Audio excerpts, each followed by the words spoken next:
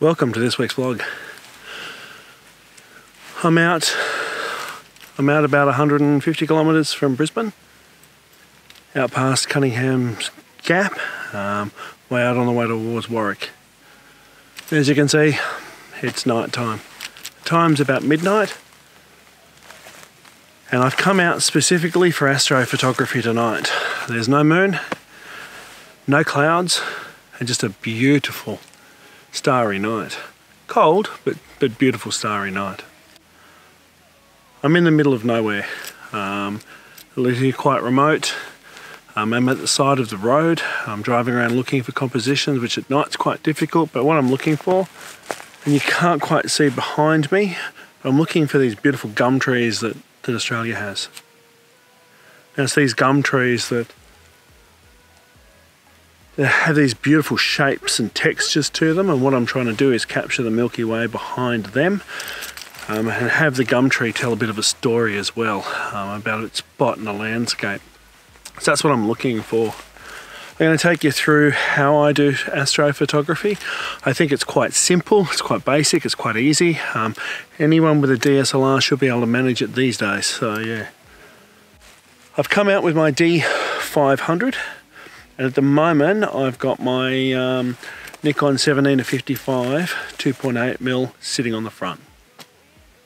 Astrophotography, it's incredibly important you have a sturdy tripod.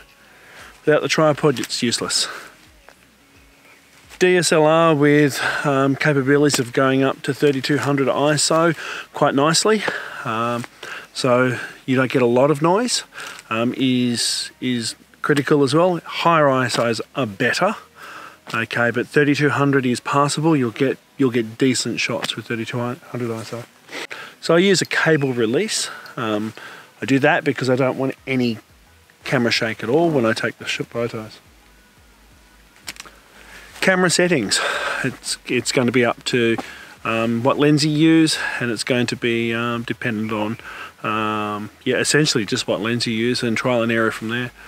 What I find, because camera settings is all about setting the ISO to as high as you can go, but still at the same time not introduce a lot of noise into the image. So there's a happy medium there. I can go up far higher than 3200 ISO, but I add a lot more noise than I want in the image. Speed, my shutter speed is all about how fast I can have the shutter open, or how long I can have the shutter open for, before I capture the movement of the stars. I want them nice and solid. I don't want them blurry. So it's about that happy medium there again, because the stars are always moving, and you know the wide angle, the wider your field of view, the less they look like they're moving, so you can hold it open for longer. I find I can get away with 25 seconds here on my 17-55 at 17mm. Any longer than that, and I get some star trails happening, I get some movement, and the stars just don't look nice. As for f-stop, it's as wide open as you can get it. You're trying to get as much light into the camera as you possibly can. Alright, it's that simple. The more light you can put in, the more sensitive you can have your sensor to light, the better the image, or the more it'll capture, and essentially the better the image. What I'm also doing, okay, so that's that shot here. Anyway, what I'm also doing with this particular tree is I have my light behind me and I'm painting the tree with light. So what I'm doing is I'm taking two images and I'm going to put them together in post afterwards. I'm taking one image in my composition, and the tree is the strong part of the composition, and I've got the Milky Way above it. I'm taking one image solely for the Milky Way. The second image I'm doing is still with the same shutter speed, same everything else. I'm dropping my ISO down to ISO 100, and then I'm grabbing this light that's illuminating me at the moment, and I'm just painting the tree with the light. And what I'm trying to do is I don't want harsh light on it to make it look like it's really been lit right up. With a harsh light like this, what I'm trying to do is, as I move the light around it, is I want a bit of light and shadow play within the tree itself. So I don't want it, it's not going to be subtle, we know that. It's a light and it's pitch black. but I don't want it to look like it's just been fired off with a flash. What I'm trying to do is get the light to wrap around, so I'm moving the light where I want it constantly, painting it over, holding it in one position, try not to get too much in the grass area, so it's just in the tree itself. All right, I'll move on now. I've taken the shots. I'll move on now. I'll move on to another location. Hopefully it's going to be a little less rural. If it is, what I'll do is I'll have you guys with me as I set up my my shot. Okay, and I'll show you exactly how I compose my image, how I get my focus, because focus is crucial, especially when you're doing it at night like this, and how I essentially capture my images. All right, I'll pack this up now, and we'll move on to the next location.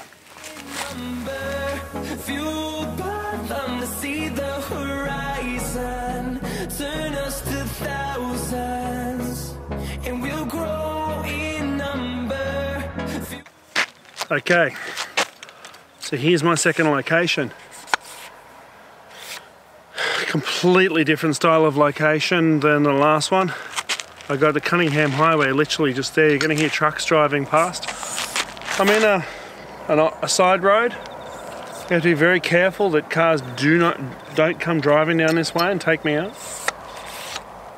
I have over behind me, I have lights from I think it's like a farm or a fruit packing plant or something like that. And then directly over my shoulder here, the lights from Aratula. Okay, so completely different, not remote anymore. I think we're about 1 o'clock in the morning now.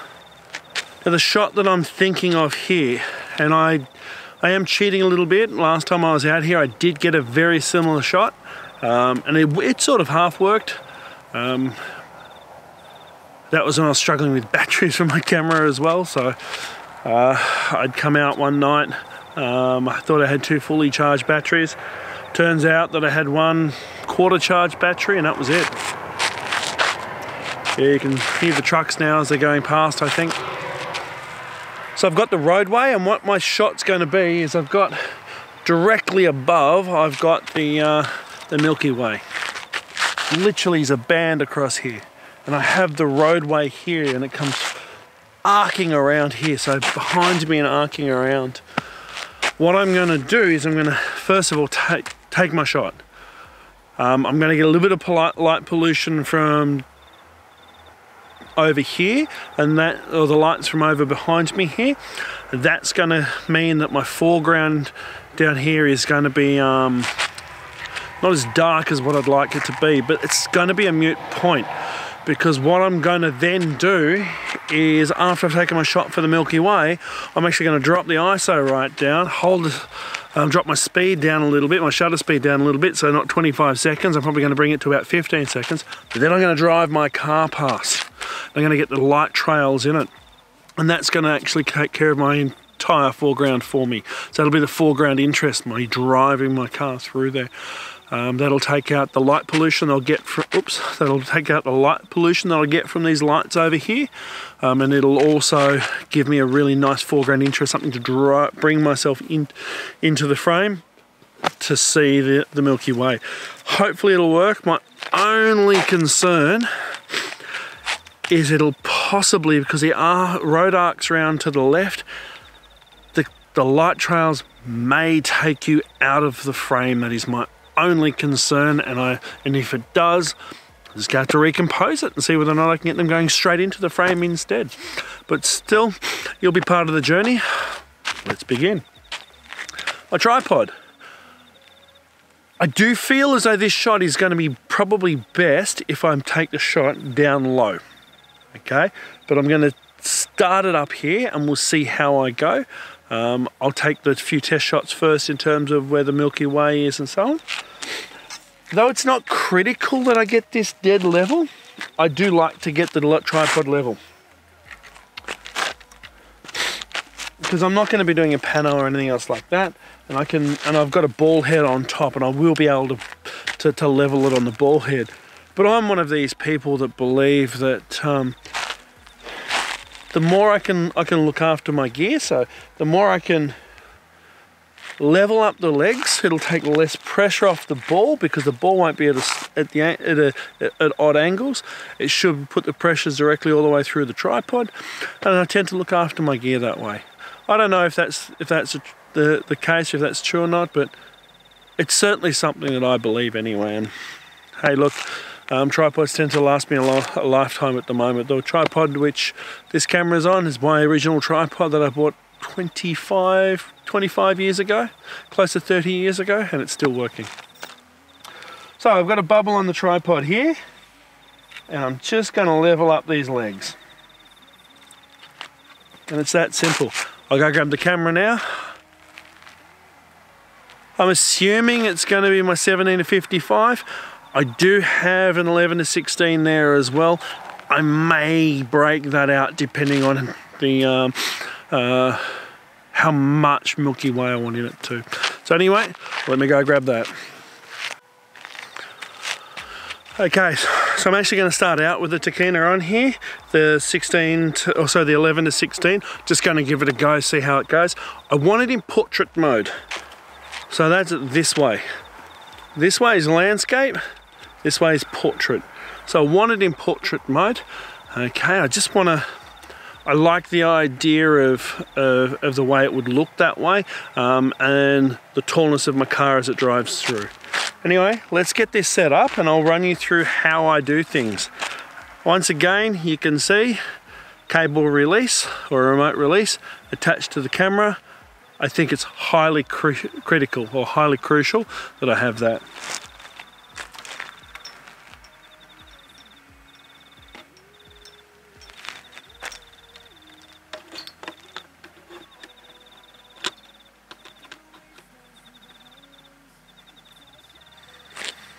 And I will say too,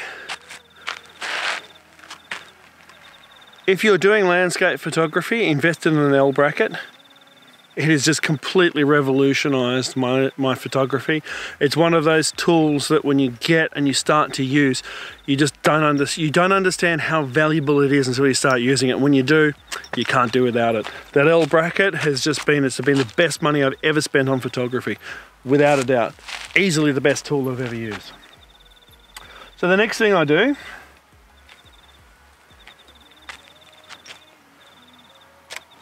is my camera goes in live mode. I need to get this composition set up, and the camera goes in live mode now.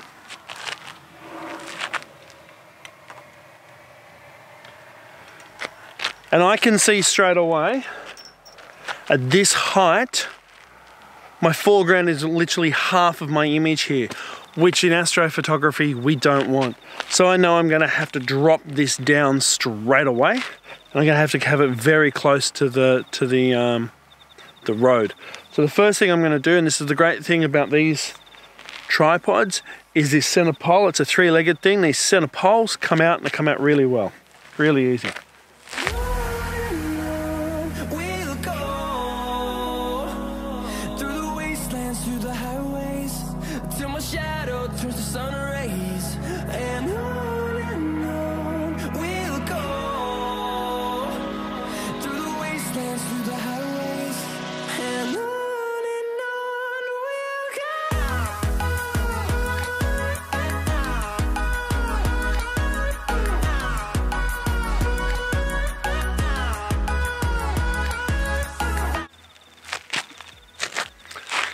Okay, so I'm not going to worry about focus or anything else like that. It's still going to be focused in infinity from my last place. I will reset the focus, but what I'm going to do now is just do a really quick test shot to see where the Milky Way is. So you have to turn that light off, and I'll turn you guys off. When you come back on, I'll have taken my shot, and I'll explain what I've had to go through. Okay, so what I can say right now is this is where it shows that it really does pay to take your test shots. So I'd envisage a shot in portrait mode. Doesn't quite work. Cuts off too much of the Milky Way. I get the major part, the galactic core in it, but it's still, it doesn't look pleasing. It's not well balanced. So I popped it straight into landscape. Yes, it's not level, it's not in focus, it's nothing like that. ISO's turned up. It looks terrible in terms of a quality. but it's to get the basis of my composition right. And I tell you what, I really like it. Okay, I've got a lot of roadway, so there's a lot of foreground interest still there. When I put the car through it, it should come up really nice. The stars, like I get a lot of the Milky Way going across the top of my my image, and I think it looks stunning, and together this image should come together really, really well. The next thing I'm going to do is going to level the tripod, my camera off, because the tripod is level. Then I'm going to go through focusing, and I'll run you through that in a second. Let me get this tripod leveled off, or the camera leveled off, and get the image set up now how I want it. So work into composition a little bit more, making sure the lines are where I want them to be of the road. And then the next thing then is I'll take you through how I focus my shot. Okay, so I'm all set up and I'm ready to go. How do I focus? Well, first of all, we know the settings that I need. We just went through that before at the other location. We know my ISO's at about 3200. We know my shutter speed is sitting at 25 seconds. Are you turning in? Nope. We know my ISO is sitting at 3200, and we also know my aperture is sitting at 2.8 because it's the widest open that I can get on this particular camera or this particular lens. Focusing is the next crucial part. Now, I've got a good stable tripod. The legs are quite wide, good stable grounding to it. It shouldn't move. I'm using a shutter release. So again, eliminate movement, and I'm using mirror lock up, which means when I press the shutter release, the mirror locks up for a second before the shutter opens. So eliminating as much shake as I possibly can. And I'm being really mindful not to walk on it, not to hit it. I've done that in the past as well. So I'm being really mindful of that. Focusing is the next part, and it can be tricky. So there's all sorts of things you can do. I've heard some people saying focus to infinity and lock it off. I've heard other people say that arrive at your destination, your location, really early while it's still light. Get the focusing that way, and then once you've got the focus, lock it off there. Generally, when I come out and shoot, I've got kids, and I like to help my wife out at night. I don't just, sort of dump her with the kids and run off to do my photography. So I want to make sure the kids are in bed before I go out, because I want to be there for them. So when I come out and shoot, I don't have the luxury of being able to do pretty much any of that. So I have to devise a different way of focusing. So what I do is, obviously the camera's in live view. I zoom in on the zoom buttons on live view, so not on the zoom on my lens, but on the actual back of the camera. So I zoom in on that one, and I zoom into some of the brightest stars of the sky. Once I'm in there, I take it out of focus straight away to make it really blurry. A reason for that is when it's really blurry, it cuts out some of the... So all you see is the brightest star in the sky. You don't see the other little stars around it. That's perfect. Then I slowly but surely bring it back into focus. Now I'll look at the brightest star in the sky, and I'll try and make it as small as I possibly can. Okay, which is almost all the way out to infinity. Now with this particular lens, it's to infinity and back slightly. What you notice is when you get there, you get all the way to the smallest part, then all of a sudden the little stars around it pop. When you're at that stage, that's when you know it's in focus. I then take a test shot, obviously, and zoom in and just double check, always double check, but it's never been wrong. Not for me at this point in time. So I've been really lucky like that, and it's the same here. So I've took my test shot, zoomed in, it's all in focus. Now then, so now that we've got all those settings, I'm going to turn this light off, I'm going to take the shot, and then when I come back on, we're going to talk through how I'm going to time my driving through for my foreground, okay, and how I'm going to get my foreground interest in there and my light trails going through. So we're about to do that. So let me turn this light off, let me take this shot. I'll be back on in a sec.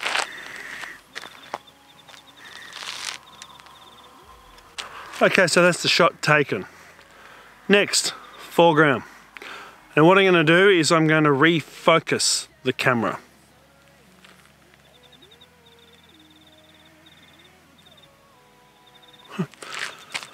Every time a car drives past here, they slow down. I always feel as though they're about to turn in, which is why every now and again I'm stopping and looking up here, because if they do turn, I'm going to have to make sure that, first of all, I turn this light off the road so I don't blind anybody.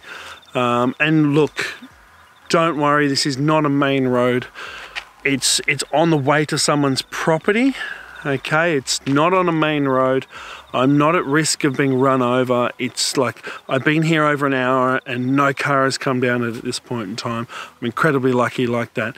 And I'm off the road even if a car does come down. But I still have to be mindful that if a car does come through, I don't want to blind them with this light, and I want to make sure my photography gear is protected. So I would just literally turn that light away and let them drive past, and then I'd be right again. So anyway, back to this. So what I'm going to do is I'm going to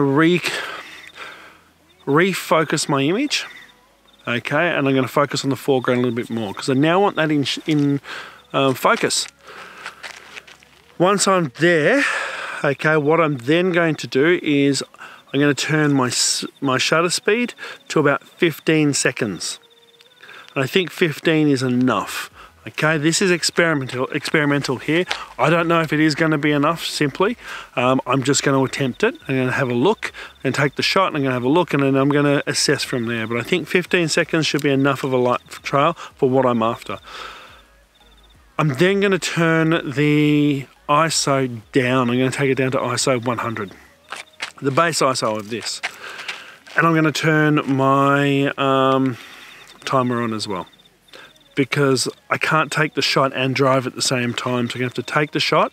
So I'm going to have to hit that, hit the cable release, run to my car, and then start the drive that direction, and hopefully that all times nicely. Now, there will be a hint on the back of the camera. I will see the live view screen go black. That's when I know it's taken, and I know of my drive time from there.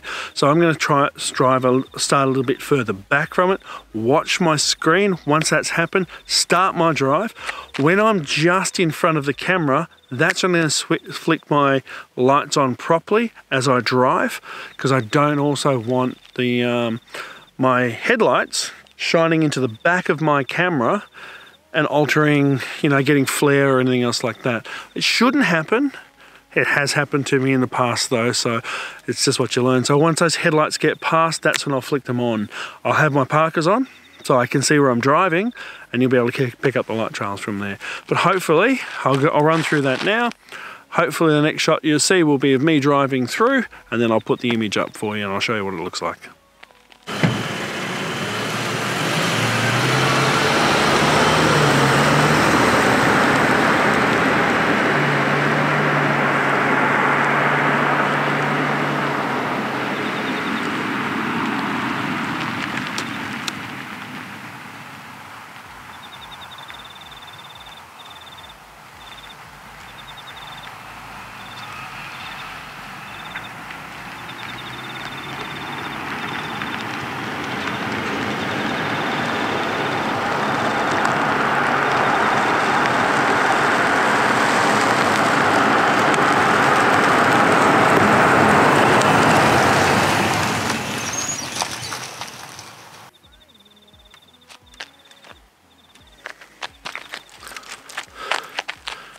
Okay, so I just looked and it worked, but not quite as I'd hoped. So I'm going to give it another go.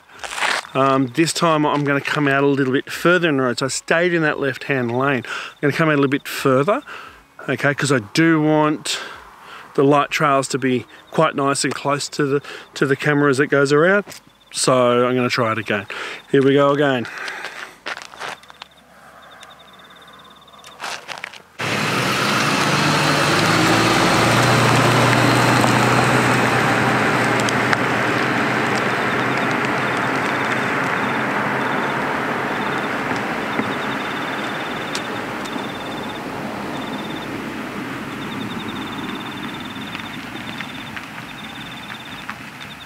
Okay, so that worked a treat, an absolute treat. I've got the beautiful deep red of my tail lights going through the image from the side. Hopefully when I put that with the Milky Way above it, it draws you in and follows the line of the Milky Way around. So that's what I'm hoping. We'll see. So the idea of the image is you're going to follow the lights trails in. It should meet somewhere up there or take you to the left hand side of the image, which should be where the part of the Milky Way is, and then you should come back across the top and have a look at the top of the Milky Way. Either way, it should take your eyes in and around the image and hold you in there instead of taking you out to the left hand side of the frame and hopefully see it gone.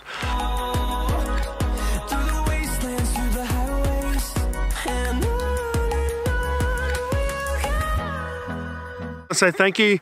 It was a hard vlog, this one. It's literally just me talking to the camera and nothing else. So it is a hard one. Hopefully you picked up some tips and tricks on how to do astrophotography. Apart from the driving in the car, it's not that difficult. It's actually quite easy. I think it's one of the easiest forms of photography. So get out there, get amongst it, do it. Do it, whatever camera you've got, give it a go, okay? The rewards are amazing. And it is so simple, really simple. I have done for astrophotography with a kit lens before too. It works, okay? It really does work.